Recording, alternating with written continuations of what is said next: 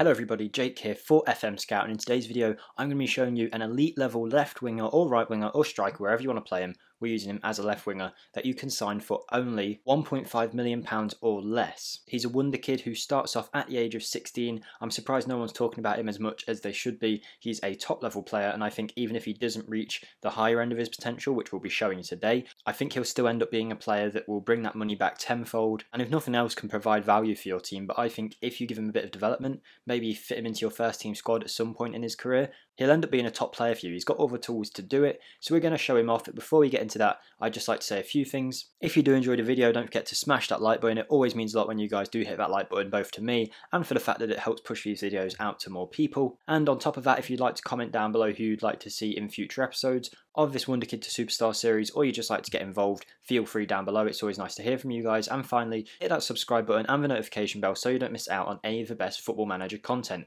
We are getting quite close now to the time when usually SI do release the updated squads after the January transfer window. It'll probably be in a couple of weeks from now, usually towards the end of February, at which point we're going to see not just new transferred players, but new Wonderkids too, who are going to try and get to you as soon as possible. So hit the subscribe button, ring that notification bell, and let's get into today's video. So we are here in the Eredivisie in Holland, and we are here with AZ Alkmaar, where we're going to find the player that we're using today in our under-16 team. We've already promoted him into the first team. He's going to play 3 seasons at AZ Alkmaar. You guys can sign him, as I did say, for about £1 million, £1.5 million, something like that. I've tried a few times, and it usually works out like that. He is available to be approached to sign because he's on a youth contract, but he doesn't seem readily wanting to leave AZ unless you actually put a formal bid in for him, at which point he's happy to join you for £1 million-ish with around £3 a week. I tested that with a championship team and with Hertha Berlin in Germany, so it looks like if you're playing for a decent reputation side, even if it's like a championship team, you can probably get your hands on this guy, or if you're not in the top 5 leagues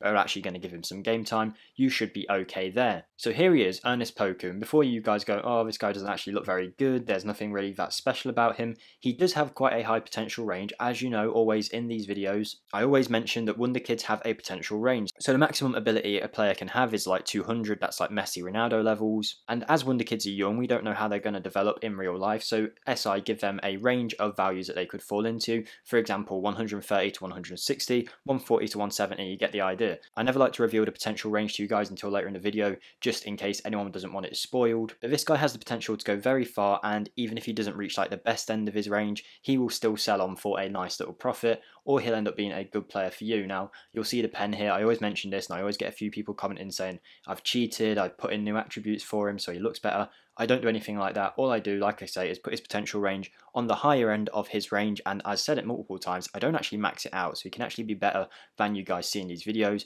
This is just like on the high end, kind of best case scenario, I suppose, for this player, but as I have said, if he doesn't do so well, I think he'll still be a really good player for you. So looking at him, what's special about him? Why is he any good? Well, it's Ernest Poku, the 16-year-old Dutch international found in AZ Alkmaar's under-18s. They rate him as a 2-star left winger with the potential to be 5-star. Now, the great thing about Ernest Poku is that he is a left winger, a striker, and the right winger, and can play them all quite easily because he is either-footed. He likes to move into channels and likes to try and beat the offside trap. Physically, for a 16-year-old, he's actually doing pretty well for himself. This will grow over time, of course, but physicals are so important in the match engine that I think that would do him a world of good in the actual in-game in terms of scoring goals and assists. Mentally, he's actually quite good for a 16-year-old too. Off the ball, flair, determination, and anticipation at a decent level, and then nothing much in the area of technicals with 11 dribbling. Now, as an either-footed winger, you'd kind of like him to have a lot more technicals in this, but we're going to see how he turns out. I've simulated 9 seasons. I haven't looked at too much details yet, but I do 3 seasons here, and then we'll reveal where we send him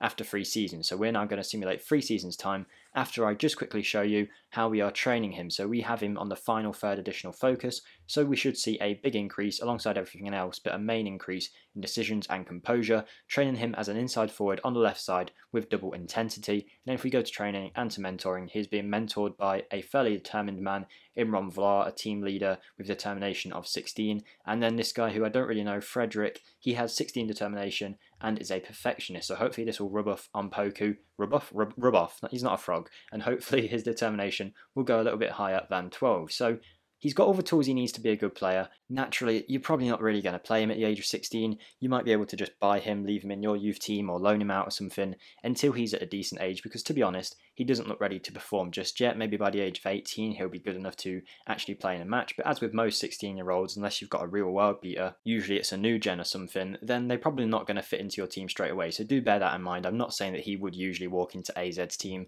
but we are going to simulate 3 years, see how he gets on playing consistent football, and hopefully he does well. So we are 3 years in the future here with AZ Alkmaar, and we can see instantly Ernest Poku is on one of the best player lists with the most assists at the club. Now before we go and look at how he's done, I'm going to ask you guys a quick quiz question. That's really hard to say, them 3 words together, 3 Qs. But anyway, I'm going to reveal the answer to it later in the video. So if you have the answer to the question, put it in the comments, and then later in the video you'll find out the answer. My question to you guys would be, which Eredivisie team did Mason Mount spend his first year of senior football at before making the big time at Chelsea and for England? So if you do know the answer, leave it in the comments down below and I'll reveal it when we do eventually simulate a few more years ahead with Ernest Poku. And now here he is, Ernest Poku, 19 years old now, valued at around £5 million. So there you go, even when he's only 19 after 3 years of development. If you had signed him for £1 million, you could already sell him for £5 million. And as we know with values in this game, the likelihood is if you actually tried to buy him, he'd go for £10–15 million. So already making plenty of money, and he's nowhere near his maximum potential yet, which just shows to you guys that even if he isn't at the high end of his range, you can still sell him on for a nice profit. But he's still got a long way to go here, but physically he has developed quite nicely. His pace and his acceleration along with his agility have improved massively. It is probably some of his biggest strengths in his game now, and that's just really useful in this match engine to be very quick. So I think Ernest Poku has done well for himself there. Again, nothing really too special, but being fast is very good on the wing. Still only classed as a 2.5-star player, but mentally he has developed very quickly. His determination is now up to 14. We'll look at the details in a minute of how much everything has gone up, but instantly we can see composure, off the ball, decisions, flair, finishing, dribbling, passing, technique, all have improved quite a lot, and it looks like that even though he hasn't developed like some players might do, he's still developed a fair bit in his 3 years at AZ. Bear in mind this is being simulated with an assistant manager who isn't really taking good care of him, so you guys could probably do much better than this. But we can see he's actually been performing very well. I'm not saying that Eredivisie is the hardest league in the world, but it's not the easiest either, and he has gone on to have around 6.7 in his first 2 seasons as his average match rating, which isn't great, and then eventually hitting a 7 next season. But in that season he got 12 goals and 13 assists with 3 Player of the Match awards. The season before that he scored 8 goals with 7 assists, and before that 8 goals with 4 assists. Now I've actually struggled to get a good return out of my wingers in this Football Manager, so Ernest Poku is doing pretty well for himself. He's just on a standard 4-2-3-1 gegenpress tactic. I haven't done anything special to make sure he performs well, like put a secret tactic on that means that he scores loads of goals. Nothing like that, just a standard inside forward in the attack role,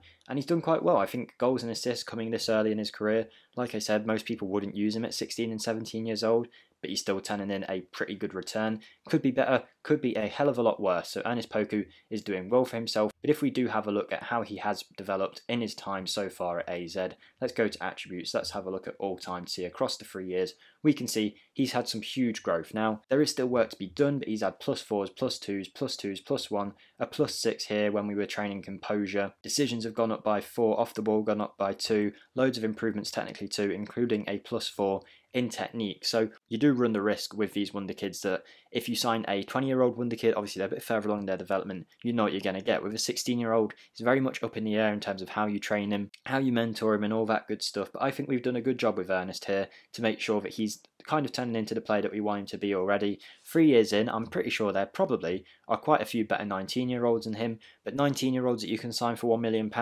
I'm not so sure. So the 19-year-old Dutchman still hasn't had a cap for the national team. He's starting to look like a usable player, and he's getting a good return in the Eredivisie. If this was real life, a 19-year-old pulling this off, you know he's probably already going to get signed to a Premier League team, and that's what we're going to do. We're going to move him to the Premier League. We're going to see how he gets on, see how he performs, check out his landmarks and all that, see if he won any awards or anything. So that being said, let's fast forward until Ernest Poku is 25 years old and see how he's got on. And here we are, guys. We've moved Ernest Poku to my favourite team, Chelsea.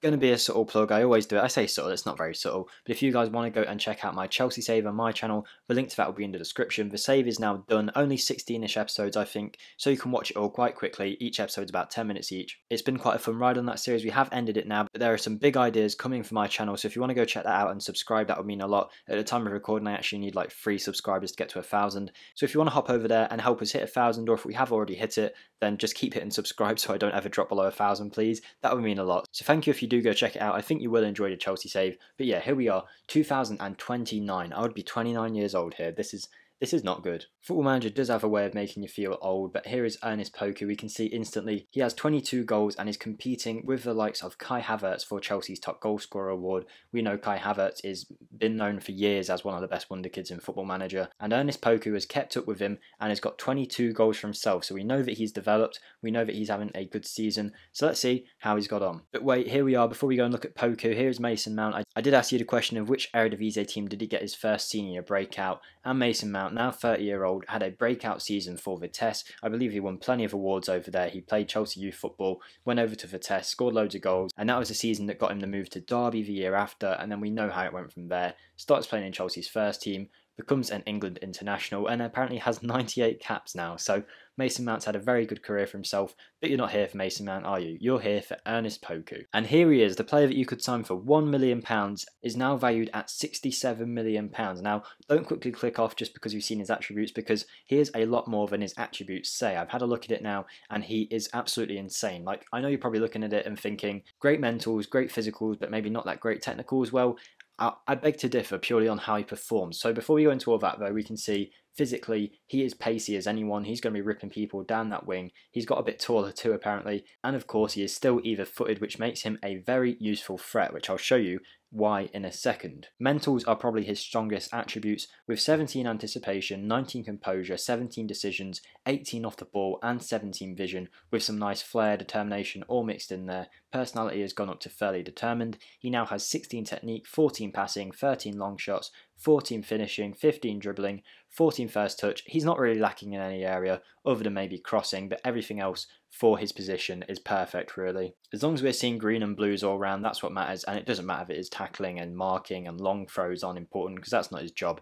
He is also a 3.5-star striker, and if you look, anticipation, composure, decisions, work rate, finishing, if we knew that this was how he was going to turn out, I probably would have put him up front, got a couple of traits on him, and he would have been scoring 50 goals a season probably. But even better than that, if you want him on the right wing, he can do that job too. Either-footed, he is perfect for the job, is Ernest Poku. 20 appearances for the Dutch international team, scoring 11 goals, and was also prolific for the under-21s. But how has he done for Chelsea? Well, we last saw him with AZ Alkmaar. I moved him over for around £20 million. Again, bear in mind this is a guy who only costs £1 million, and you could definitely just keep him in your youth team, loan him out and make profit. But we can see after a shaky first season at Chelsea, he has really picked it up. He's hitting 6.9s and sometimes 7s in every season. Not the best, but to be honest, I think them average match ratings are a load of rubbish, because looking at it, he has scored 11 goals and 5 assists in the Premier League. Then the next season he's got 21 goals and 7 assists. You're telling me that someone like Heung-min Son in real life is classed as like an amazing elite level winger, and Ernest Poku is out here getting 21 goals with 7 assists. Surely then he is in that same range as someone like a Heung-min Son, because look at him, 21 goals, 7 assists, next season 14 goals, 8 assists, then another 15 goals, another 12 goals from left wing. Bear in mind this is only in around 38 appearances, so if we add this up, it's an average of about 22 goal contributions in 38 games. So pretty much every other game he's getting a goal or an assist, which in the Premier League is not an easy thing to do. And also bear in mind that this is just the Premier League. Like if we look at this season here, he actually scored 27 goals because he scored 6 in the continental competitions, with 3 assists there in only 14 European matches. And most recently as well, he hit 6 goals in Europe and 4 goals in the Cup with another 3 assists. Like he's just doing bits everywhere, is Ernest Poku. His average match rating might not show it, but we've seen before where we've got amazing players and their average match rating is like 6.5 or something. If we go to his progress report for the last few years and check out how he's done since joining Chelsea, I believe he was 19 then, we can see his growth has only got better. Like even though he had made great strides between 16 and 19, between 19 and 25, of course he's going to make a big improvement. But he made a bigger improvement than I ever thought he would, because physically he's only gone better, with strength, balance also increasing, alongside a bit of an increase in agility as well. Then he's got loads of increases mentally that we won't go through all of them, but the fact that he's now on 17 vision and 18 off the ball, alongside 19 composure, so if you ever get a penalty, you know that you want to put this guy on it, even if he does only have 13 penalty taken. He's not breaking a sweat, is he? 16 technique, that's gone up by 5 since he's been at Chelsea. He's obviously had better coaching at Chelsea too, because they've got much better staff than AZ do. And you can just see, I won't go through all of them, but his finishing, his long shots, everything's gone up. He has shot up and he has become a top class player. Has he done anything particular in his milestones? From what I could tell, Chelsea weren't doing like amazingly well, so I can't imagine he'll be getting a lot of the awards if Chelsea aren't doing well. But they won the FA Cup, they're Carabao Cup runners up, won the FA Cup again here. I think they won the league at some point. Yeah, they did. They won the league in 2026. So competition wise, he did pretty well. Did he get any awards? A lot of like seasonal best 11s and team of the weeks. Let's look at if there's anything interesting. We can see here in the 2025-2026 season, he actually was runners up in the top goal scorer award in the Premier League. If we go and actually have a look at that, 25 to 26, okay, he actually got the same amount of goals as the best striker in the league, Dominic Calvert-Lewin, but just because he played more matches, he didn't get the award. But bear in mind, Calvert-Lewin is a striker, and his Poku is a left winger, and has gone out and done that. So he's definitely an absolute star. There was no other real awards to talk about, but the fact that this guy is so versatile, like he's a great player, but can we just remember that you can get him for £1 million? Even if you did like a -5 on every attribute, this is still a very good player who you could sell for like 10-20 times the amount you buy him for. And in this case, if we actually tried to sell him, we'd probably get like 100 million for a guy who we paid £1 million for. So this has been a growth test for Ernest Poku. I hope you guys have enjoyed it. Again, if you want to see me manage Chelsea, or you want to see what we do next, some very exciting plans on my channel, feel free to check the link out to that in the description. There's also a link to my new Twitter too, like Football Manager based Twitter, so if you want to go follow that, that would mean a lot. And of course, if you did enjoy the video, don't forget to hit the like button, comment down below what you thought of Poku. Do you think he's a load of rubbish, or do you think this is a player that for £1 million you should sign? I would suggest that most people would think that. I think Ernest Poku is a great player. I hope you guys thought the same. Don't forget to subscribe and hit the notification bell if you did enjoy today's video, and I'll see you in the next video guys, so stay safe, look after yourself, and I'll see you next time. Goodbye.